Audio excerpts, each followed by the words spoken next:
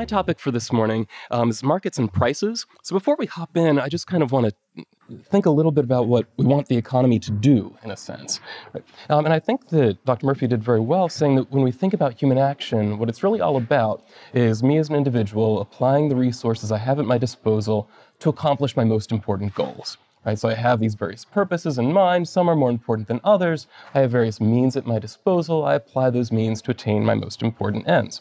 And I think it's fair to say that when we are involved in a social economy like we are, we're involved with other people, that we'd like the economy to allow us as individuals to achieve our most important ends. Right? So that way, I'm not just bound by the resources that I individually have in my pockets or in my house, but that if there's something, say, that you have that would be very valuable to me, and I have something that would be very valuable to you, right, we now have the opportunity to exchange these things, right, so that each of us can fulfill a more important goal than we could if we were totally isolated. Right? So I think ultimately the goal of the economy is for us to use all of the resources available in our society to attain a maximum value in the eyes of us as the people using these resources. So I want to suggest that the market and the pricing system, right, coordinates our behavior in such a way that we do actually do that. That is, we do actually apply resources to the most important goals. Okay. Now, first we have to kind of establish what do I mean by most important goals.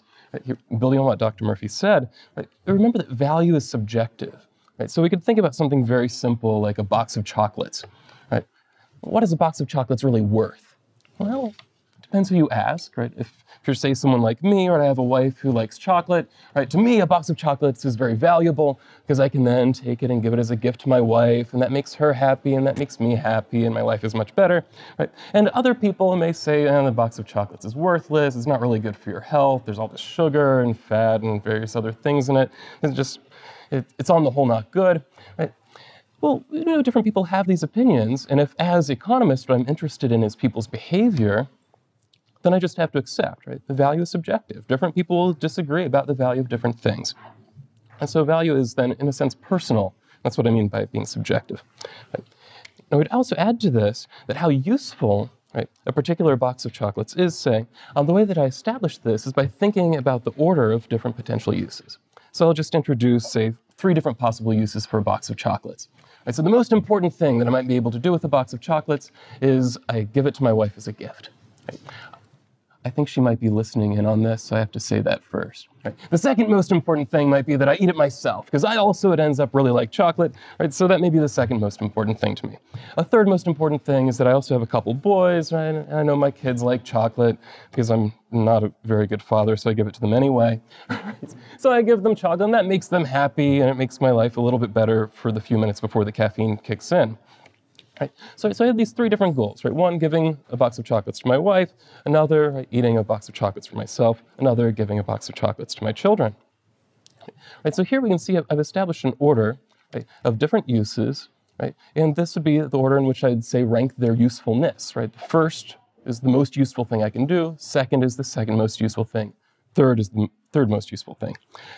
Now, we as Austrians have a very specific technical name for what I just said, and we'd say that utility, right, utility is really just a word for usefulness, right, is ordinal. That is, it's all about an ordering of various uses. Right? So usefulness is ordinal. Right? I have one use is more important than another. That one is less important than some, but more important than another still. Now, this is important because a lot of economists taking other approaches would say that no, utility is more cardinal, which means we can assign a specific number to it. Right? So I can say that, well, giving a box of chocolates to my wife is worth 15. Right? Having one for myself might be worth something like 12. Giving one to my children is worth 3, something like that. Right? But what we find is that when we really think about people's decisions, right, we don't have to come up with these cardinal numbers at all. What really matters is the order in which these things are presented. If I have one box of chocolates, what am I going to do with it? It doesn't matter whether the numbers are 12, 7, and 3 or anything like that. What matters is what is the most important thing. Right? So the order is sufficient for me to explain behavior. I'd also suggest that this cardinal approach is probably wrong. Right? You ask most people, right, well, what is the value to you? They might give you a dollar figure in terms of what they're willing to pay for the thing, right? But they're not going to give you some kind of value of happiness. Right? Oh, okay, it's worth 12 happiness units, or utils, as economists might call it. Okay, right, so the ordinal approach is perfectly sufficient and will get us where we need to go. All right. Next, I want to touch on the law of diminishing marginal utility. This is something that Dr. Murphy did very well presenting, so I'll present it again. And the reason that it's important is that it helps us explain really why some of the very early economists, people like Adam Smith in the late 1700s, got price theory very wrong. Right? Because what ended up happening, we're going to show that usefulness, right, in the end, underlies pricing in the market system. And this is totally divorced from the approach that Adam Smith took. Right? Adam Smith, he was looking at prices, he wanted to explain them, and he said, well, we have this problem. Right? We know that water is very useful. Without water, I die. Right? On the other hand, diamonds are basically useless. He was a good Scottish Presbyterian. Right? Yeah, diamonds are frippery. They're basically worthless. But at the same time, when we look at the market, right, here I am in Scotland, right, water falls out of the sky on a regular basis. Nobody's willing to pay for it. Right? So it has a value of 0 on the market in terms of prices. Right? But at the same time, people are willing to pay huge amounts of money for a diamond. Right? So he said, it can't have anything to do with usefulness then if something that's vital for survival we're unwilling to pay for, while at the same time something that's a frippery we're willing to pay a lot for. So there must be a separation, according to Adam Smith, right, between the exchange value, or the price, right, and its use value, that is what I would actually use the thing for. Right? The law of diminishing marginal utility was essential in solving this paradox, and in fact coming up with the answer that yes, it is usefulness that matters. Right? So what usefulness exactly? Now, before I lay it out, just give some of the technical conditions. When we talk about the law of diminishing marginal utility, first we have to say we're dealing with homogeneous goods. What that means is that we have 2 different units of the good, right? They could be exchanged with one another, or they can fulfill the same purposes, right? So if I'm thinking about that box of chocolates again, for me to say that these 2 boxes of chocolate are homogeneous means that they are equally able to satisfy the same list of goals, right? So I could give this one to my wife and she'd be fine. I could give this one to my wife, it works just as well. It doesn't necessarily mean that the contents of the box of chocolate are exactly identical, right? Just that it satisfies the same set of goals. So we have homogeneous goods. As long as we have that, but we can say with great confidence, as Dr. Murphy mentioned, that each unit in a larger stock has a lower value than each unit in a smaller stock. Now, the reason for that is we can think, suppose that I don't have any boxes of chocolate. I would naturally be very sad, especially because my wife is very sad. Right? But then you give me that 1 box of chocolate, and suddenly my life has improved immensely. I can fulfill that most important goal. Right? Now, on the other hand, if you give me 3 boxes of chocolate, my life has still improved immensely. That's true, right? But each of these units isn't quite so important to me as that 1 when I only had 1. Now, the reason why, right? Let's imagine what happens if I lose a unit. If I only have 1 to start with and I lose it, right? Now I don't have a gift to give to my wife, and then I hear again about how I never get her gifts, right? I'm very dissatisfied with that situation. On the other hand, right, if I have 3 boxes of chocolate and one of them vanishes, so I put them in the trunk of my van, the sun heats it up and it totally melts and is worthless for any use, I throw that box away, right? Then what has happened? Right? Well, we know my uses. Most important, give the gift to my wife. I'm still going to do that. I have 2 boxes of chocolate. Right? Second most important, eat one myself. I'm still going to do that. I have a 2nd box of chocolate. The least important thing would be giving that box to my children. Well, that's what I'm going to give up. Right, so, right, that 1 box, when I lost it, right, made me lose something really important. That is the gift for my wife. Whereas that 3rd box, right, made me lose something that is important, but not as important as a gift for my wife. Right? If we apply this to things like diamonds and water, if we're thinking about Scotland, I live in northern Ohio, which has weather not unlike Scotland, where water falls out of the sky on a regular basis. It pools in my backyard, plenty of water. Right? Well, I have so much of it. Right, that any particular unit, right, say 8-ounce glass, isn't that valuable to me? Right? Now it's true, right, if I didn't have any water, if I was in the middle of the Sahara and somebody offered me an 8-ounce of glass, that's very, very important. Right? Okay?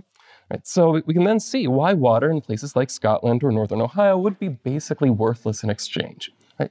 Having that 1 additional unit, which is the unit I would be buying in exchange, right, is not that valuable to me.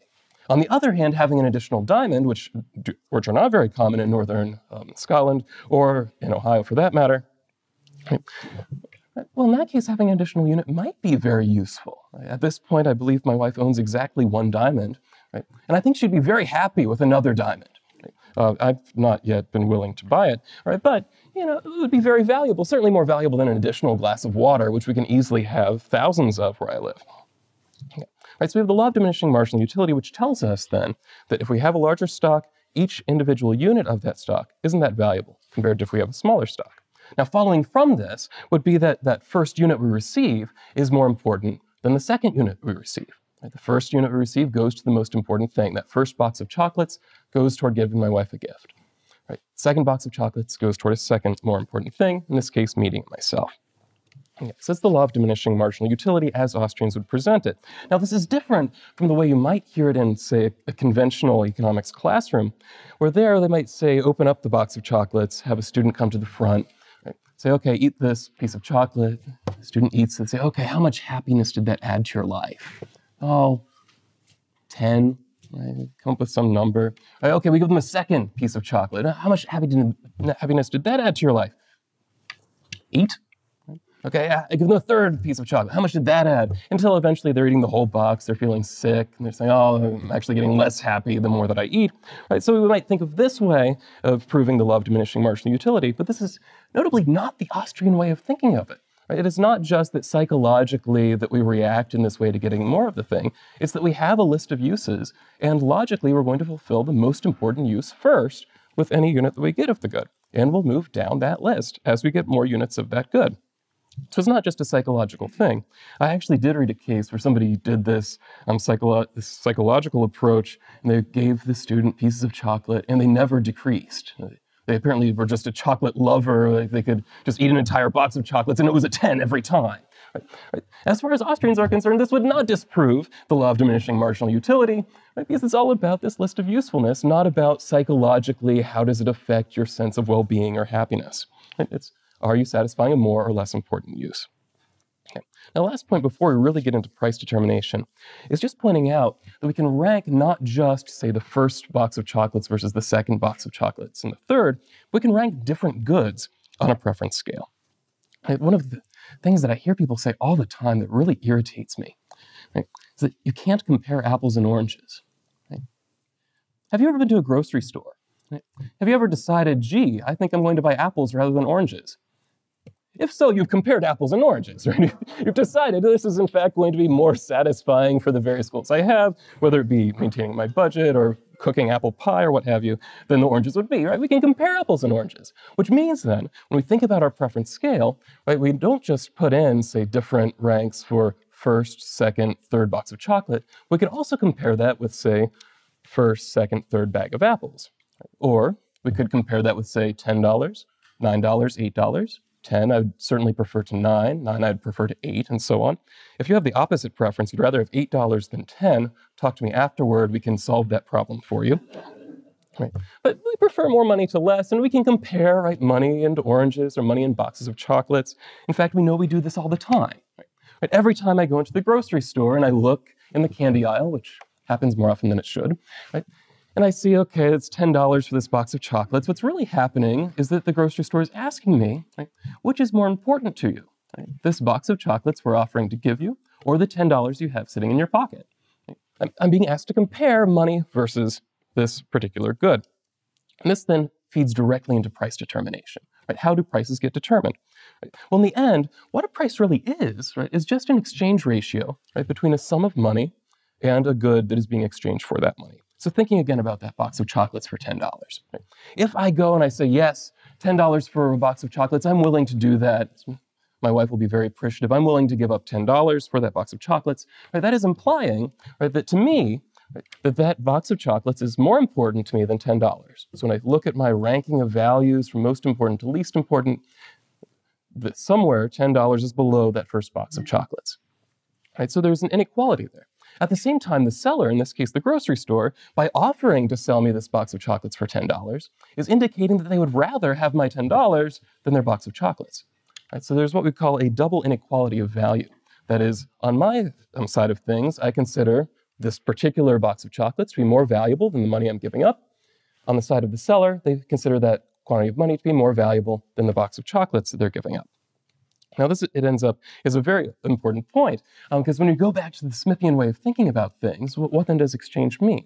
And often we saw amongst the classical economists this idea that if we're exchanging $10 for a box of chocolate, it indicates there's an equality of value between the two. Right? One of the projects I'm undertaking at the moment because I have very poor judgment, is that I'm reading Marx's Capital. This is the third time I've attempted. I've given it up at least twice before. But this time I said, I'm going to read Marx's Das Kapital and find out where he makes his mistakes. I found the first major mistake on page 4. So it didn't take long, fortunately, and that, I guess, provided some energy to continue with the project. And the mistake he made was exactly the one I just mentioned. He said, if we exchange, right, a certain amount of gold being the currency at the time, right, for a particular good, I think he was talking about thread or yarn or something like that, right, that indicates there's an equality of value between these two. Right? And then he reasons further and says, well, what then is equal? Well, it must be labor, and then we end up with everything that we know is communist theory. Right, but that point that he makes about this equality of value is exactly wrong. Right? It's exactly wrong, because when I pay $10 for that box of chocolate, what I'm really saying, again, is the box of chocolate's worth more to me than $10. Right? They're not equal. Similarly, on the seller's side, what they're really saying is the box of chocolate is worth less to them than the $10. Again, they're not equal. So there is no equality of value whatsoever. In fact, we need the inequality of value for the exchange to happen. Okay. All right. So then taking this in mind, right, the way we would think then about, say, things like price determination, right, we have these exchanges, right? In each exchange, the buyer is indicating that they value the good more than the money they're asked to give up. The seller's indicating they value the money more than the good that they're giving up. Right? So what is going to determine prices? Right? We can imagine then in my value scale, I have my first unit, right, that gift that I'm giving to my wife. My second unit, right, we know is somewhere below the first. I'm going to say it's also below $10. So when I see that $10 price tag, I'm willing to buy the gift for my wife, that box of chocolates, but I'm not really willing to buy one for myself. Right? And then down further might be a price like $8. Down further, that unit for my boys, right? Down further, something like $3. And so what does this then indicate? Right? I'm willing to give up $10 because it's less important to get that gift for my wife. So at $10, I'll buy 1 unit of the good. If instead, when I walked into the grocery store, the price had been something like $8, I walk in, they're saying, we'll sell you these things for $8 a piece. I say, well, I was willing to pay 10 for my wife's, right? So certainly I'm going to buy that one for 8. That's a great deal. Not only that, but the second unit, the one for myself, is also worth more than $8. Right? So I'll go ahead and I'll buy 2 units. Maybe they offer me a really low price. They're selling them for $1 a piece, something like that. In that case, I might be willing to buy not just the first and second, but also the third, right? To buy this gift for my children, right, so that they can have chocolate as well. Okay. Right, so we end up then with what I just described is really the law of demand. It indicates that all else equal, right, the lower the price is, the more units I'm willing to buy. And the reason is really just because, right, we know that that first unit is going to satisfy the most important goal, so I'm willing to pay more for that first unit than I would be a second unit. Right? For me to be convinced to buy that second unit, you have to drop the price enough to where I'm willing to do it. Right? At the same time, third unit, you have to drop the price even more, and on down we go. So this is the law of demand. It ends up we can also reverse everything we've done to come up with the law of supply. Right? So now we imagine, say that I have a bunch of boxes of chocolate, say 3 of them, and somebody's thinking about trying to buy them from me.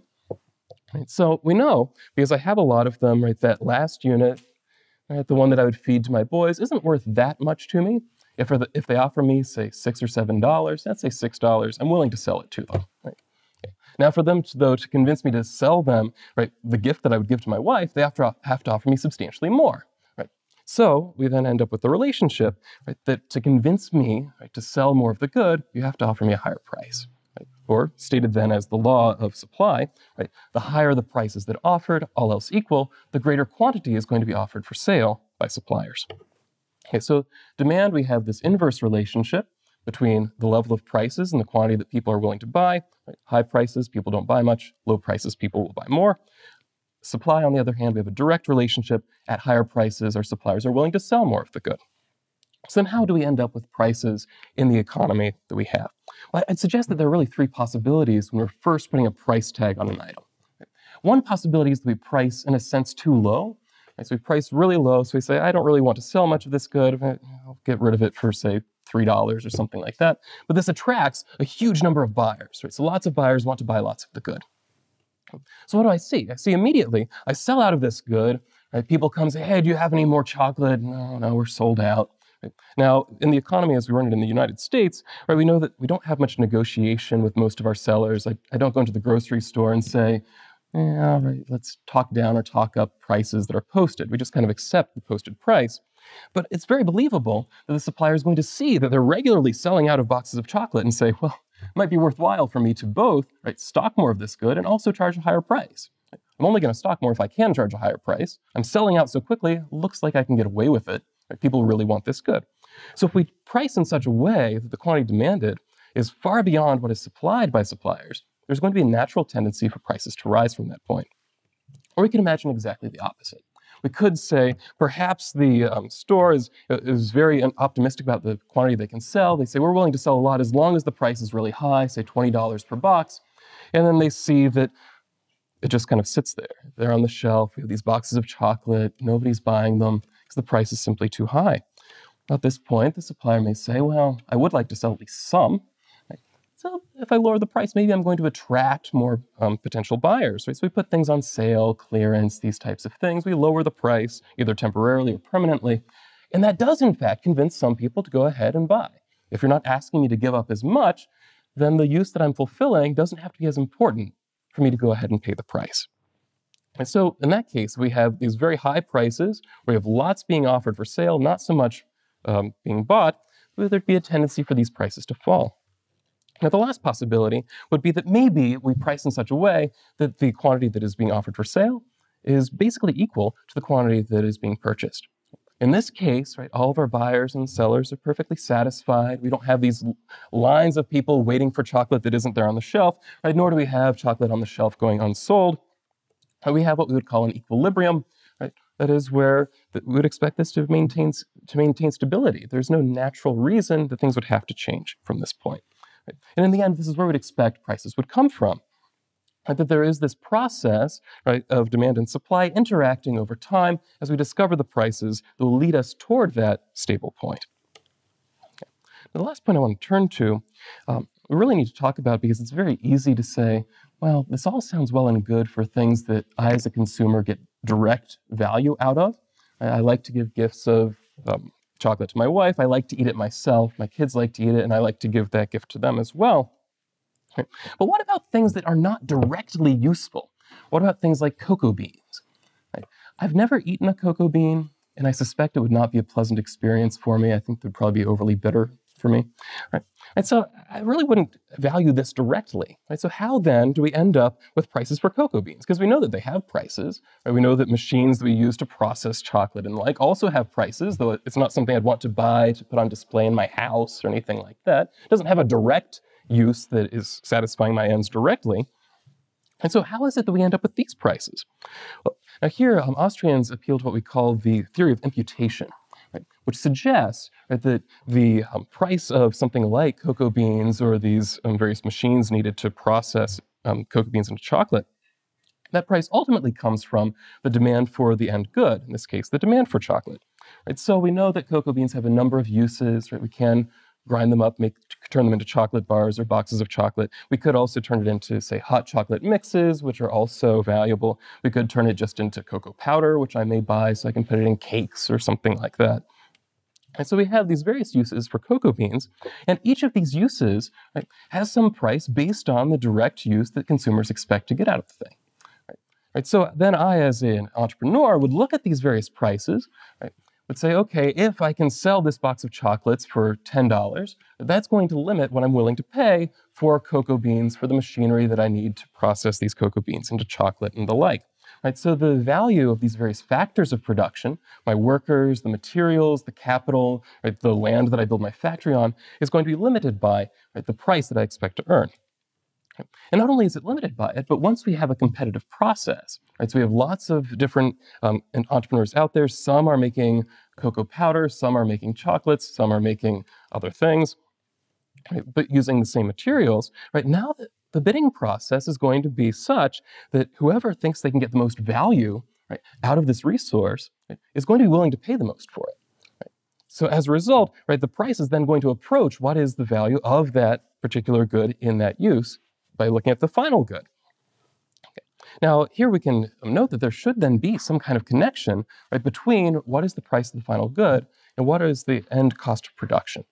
So if we expect our consumers are going to pay something like $10 for that box of chocolates, then I'm willing to pay $10, adding up all of the resources, minus a little bit for the amount of profit that would be reasonable. So I might say be willing to pay $9 or something like that for all of these materials. Right? So then I entered into this competitive process, right? And if this is the most valuable use of those resources, then we'd expect the prices to get bid up to something close to $9, right? Which means the resources would not go toward things that are less valuable than that $9. Okay. Right, so then we'd end up, resources, right, are going toward the uses where people are willing to pay the most, but what I'm willing to pay is really based on how valuable this thing is to me in terms of the goals that it helps me to pursue. Right? Okay. Now, there is kind of an opposite way of thinking of this, which I would suggest is certainly fallacious, is to think of what we call the cost of production theories, which I think Dr. Murphy did allude to. And so the cost of production theory would suggest that the way that prices appear on markets for goods is that producers produce the thing, right, find out what their costs are, and then add some kind of return to it. Now, in practice, it may often feel this way, but in the end, we would know that this would not actually sustainably explain prices. The reason being, right, we can imagine cases, but probably my favorite case is the glass sword. Right? Yeah, Pawn Stars, if you've not watched it, it's a great show about economics. It stops being great after about a season, right? But it's people that run this pawn shop. People come in offering to sell them weird things. And this one person came in and said, well, I made this glass sword. As far as I know, it's the only one in existence, right? So one would think in terms of diminishing marginal utility, it should be very high, except it ends up that even the most important use for a glass sword isn't very important compared to most things, right? So I'm willing to sell you this glass sword. Right? And the pawnbroker just turned him down. Said, there's no way that I'm going to be able to resell this thing, right? Because he understood, right, that in the end, right, it's really the consumer's value that determines the price you can charge. Right? So it doesn't matter how much money, how much time, how much effort you pour into producing this glass sword. Right? You're not going to be able to charge cost plus to a consumer if they don't want the glass sword, if it doesn't help them satisfy their goals. And so while we may see a connection, right, if you have resources that help you satisfy really important goals, those resources will go for a fairly high price. The reason is that entrepreneurs are bidding up the prices of those resources because it's going to command a high price for the product. It's not the other way around, that the valuable resources then lead to high prices for the good. Okay, so then we can see, right, just kind of taking a look back, right, in the end, it's really our uses for the various consumer goods that determine the prices of those consumer goods. Right? It's the prices of those consumer goods that then determine, right, what entrepreneurs are willing to pay for the factors of production. And thereby, we end up with factors of production going toward, right, wherever they're going to be most useful, that is most profitable for the entrepreneur. Right, so in the end, we end up in this economy through the pricing system, right, with resources going toward the places where they will achieve the maximum value in the eyes of consumers. Thank you very much. Thank you, Amy.